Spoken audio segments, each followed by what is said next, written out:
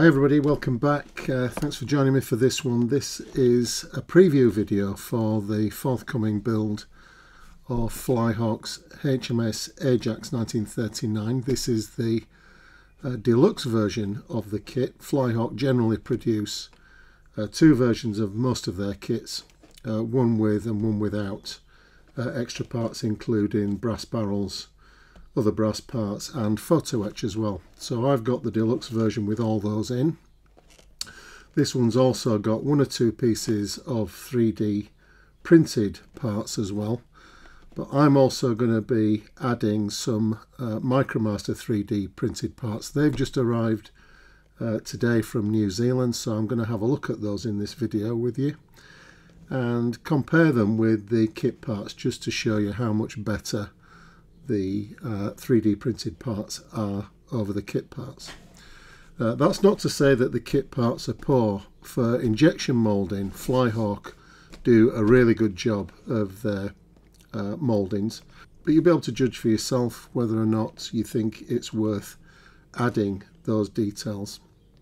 Now, throughout this build I'll be referring to this ship as HMS Ajax rather than what is probably the correct pronunciation, which is Ajax.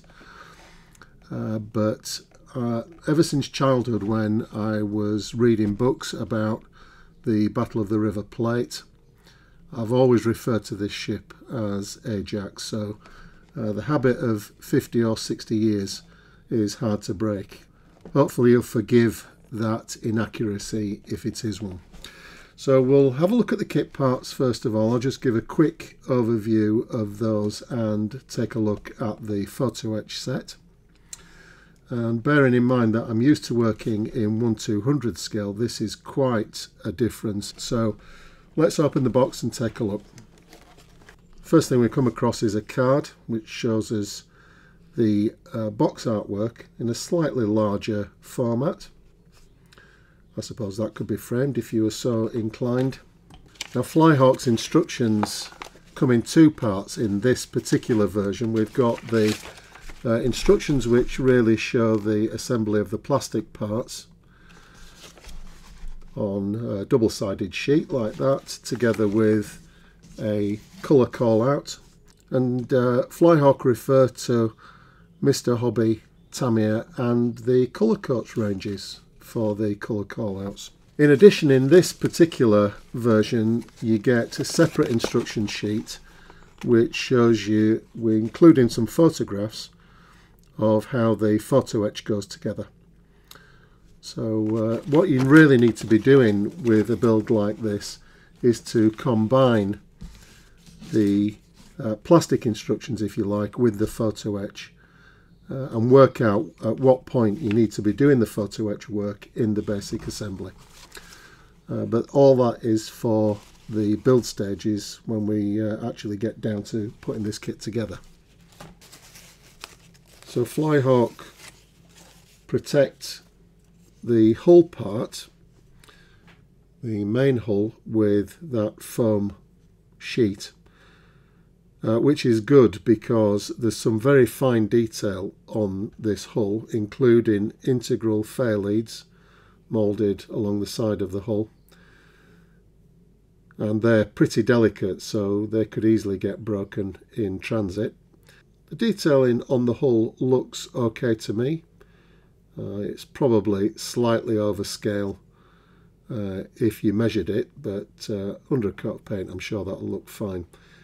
And the standard of moulding is really exceptional because we've got, and I'll try and get some close-up photographs of this, moulded in wriggles over the top of the portholes there along the side of the hull. Obviously this is moulded as a potential waterline model, and if you wanted to do that, Flyhawk give us a separate waterline base, which is that part, and also a weight to add into this space here. That just gives a little bit of bulk to the model if you're displaying it without any sort of base, seascape or something like that. We're also given, just shift that out of the way, we're also given a full hull version So we've got the lower part of the hull, and just a quick test fit shows that that's going to go together really cleanly. It should be possible to get a really smooth, clean joint of that upper and lower hull if that's the way you're going to build it.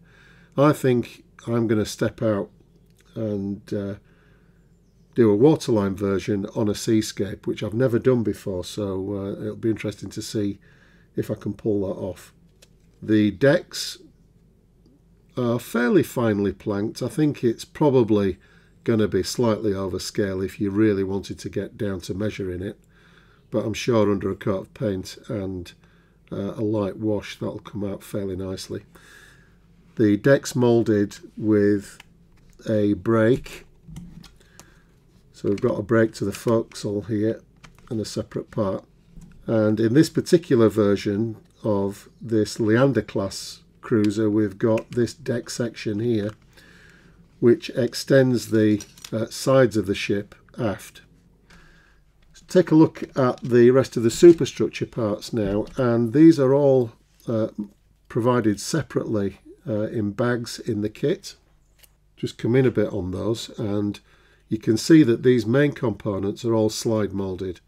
So we've got the upper detail with the decks moulded in there and the skylights and so on, but we also have the watertight doors and the windows along the side of the bulkheads and around the back of the bulkheads as well.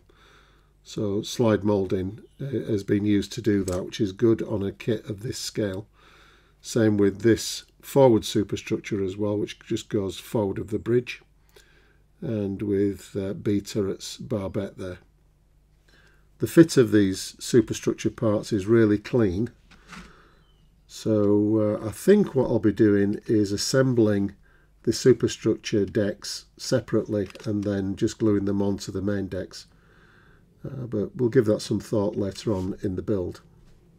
The rest of the superstructure parts follow the same pattern, so we've got slide moulded parts here for the bridge superstructure.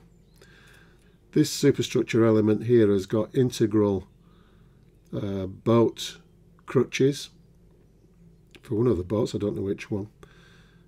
And you can see that on the forward bulkhead of the bridge we've got some very fine mouldings for the reels. Now in the deluxe version, which this one is, we also get some photo etch to replace those reels as well. The slide moulding technology continues here with the funnel, which is good because a two-part assembly of the funnel would mean that you'd end up with a seam forward and aft, which would need cleanup, and you'd probably lose a lot of the moulded in detail, the rivet detail on the skin of the funnel. In this kit we get a separate funnel cap as well, so that should look really nice. Moving on to the sprues.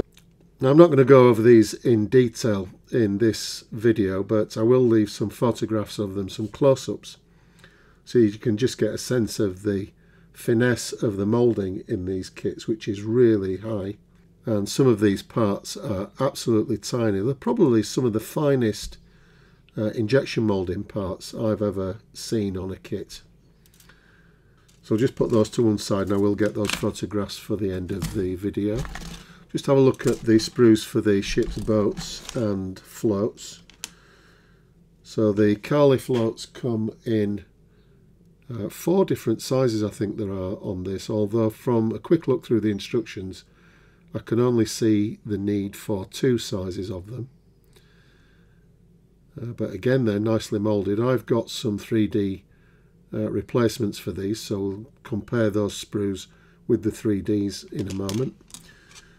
The ship's boats have the gigs and whalers on this sprue, and the launches and motorboats come with separate hulls, and the cabins are moulded separately as well. So that might just ease painting if that's the way that you want to put the model together.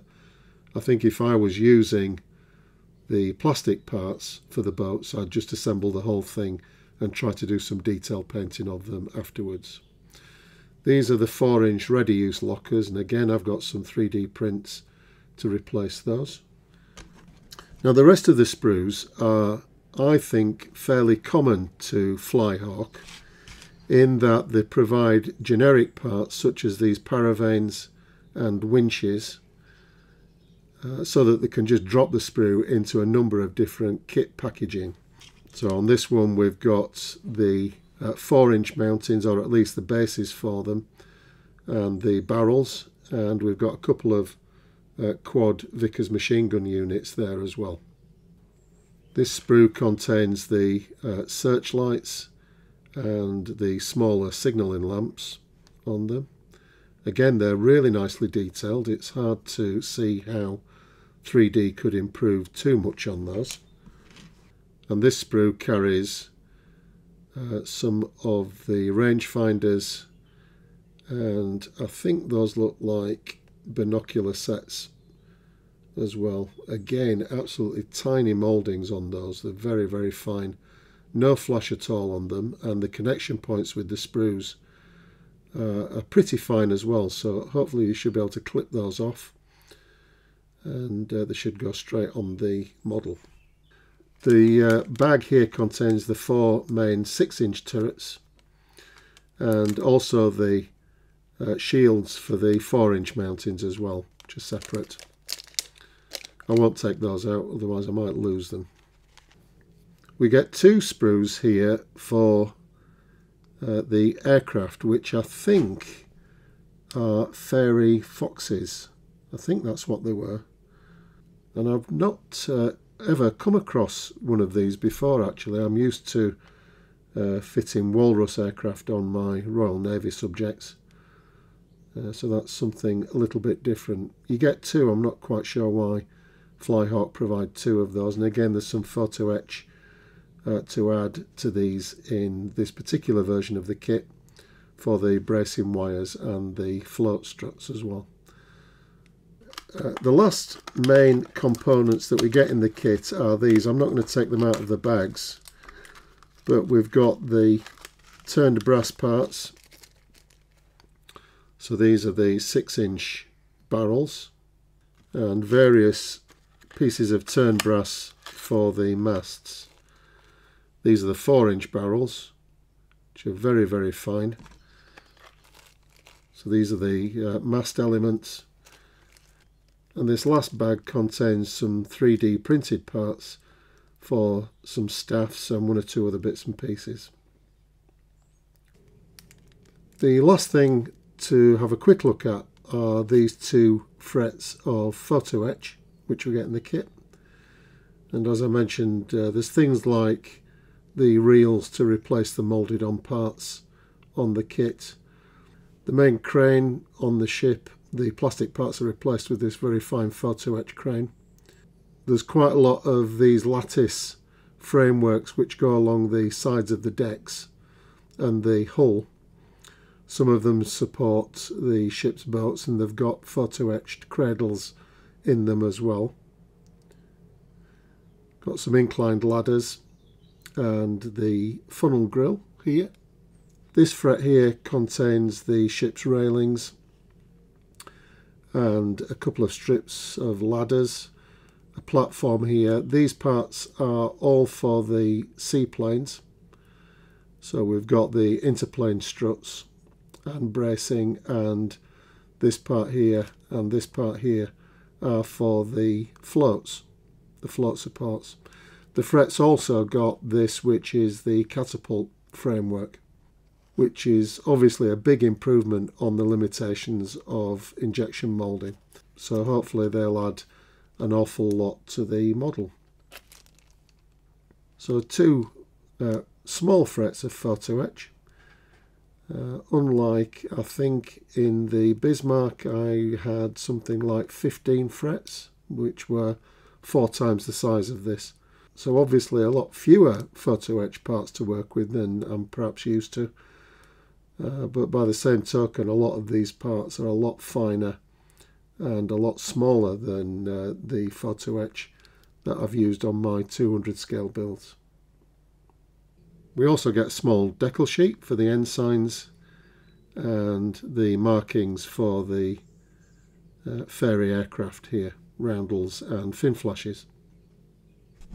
So what I want to do now is take a look at the Micromaster 3D parts. These have just arrived with me today and I've not had a chance to look at them yet.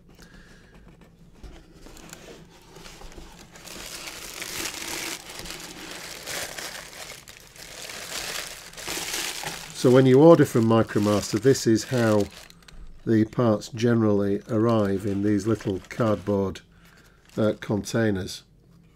Because if you've never seen these parts before, they are very, very fragile and you've got to be extremely careful with them. So I'll just take a look at each one of these in turn. I've actually forgotten what I ordered now.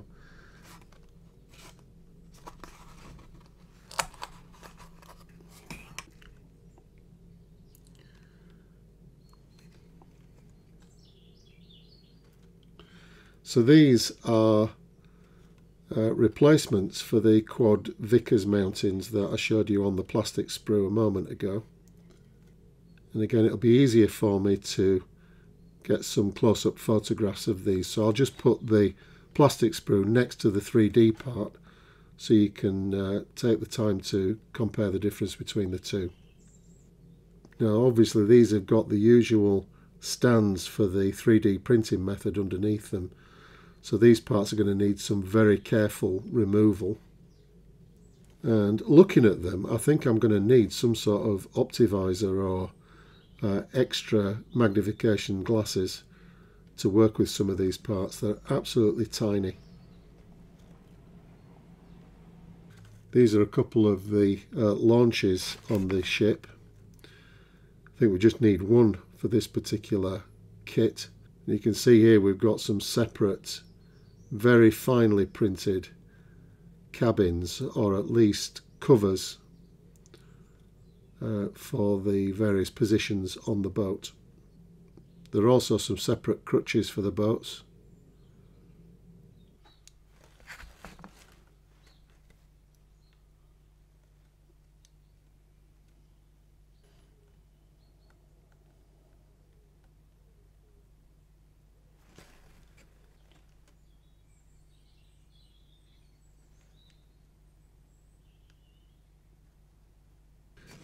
I think when I looked at the kit, I worked out that I needed 2 sizes of Carly floats for this particular model.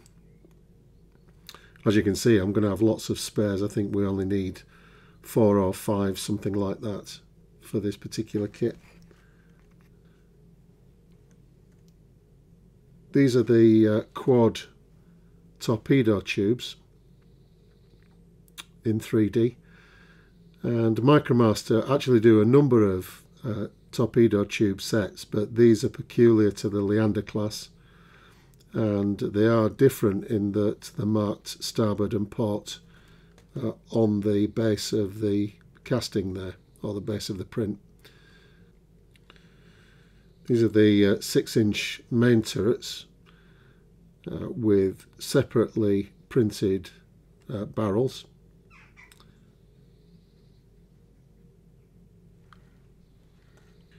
So these are the replacements for the 4-inch ready-use lockers, and they come in 2 different styles, a smaller one here. Actually, there are 3 different types on this particular print, and I think we need at least 2 of them for this particular model. These are depth charge racks. I think there were 6 charge, and Ajax carried one of these on the quarterdeck. So again, I'm going to have some spares there. Here we've got the 4-inch mountings, of which Ajax carried all 4 of these, so we'll be using them all. Now these are quite a bit better than the kit versions because they carry all the shell loading apparatus on the back of the platform, and the shield supports inside as well. So they're a big improvement. Some more boats. Again, I think I'll just be using one of these. These are a fast motorboat. I think they're 26 foot, something like that, might be wrong. And again, we've got the separate cradles for those. This last set here contains the rangefinders which go up on the bridge.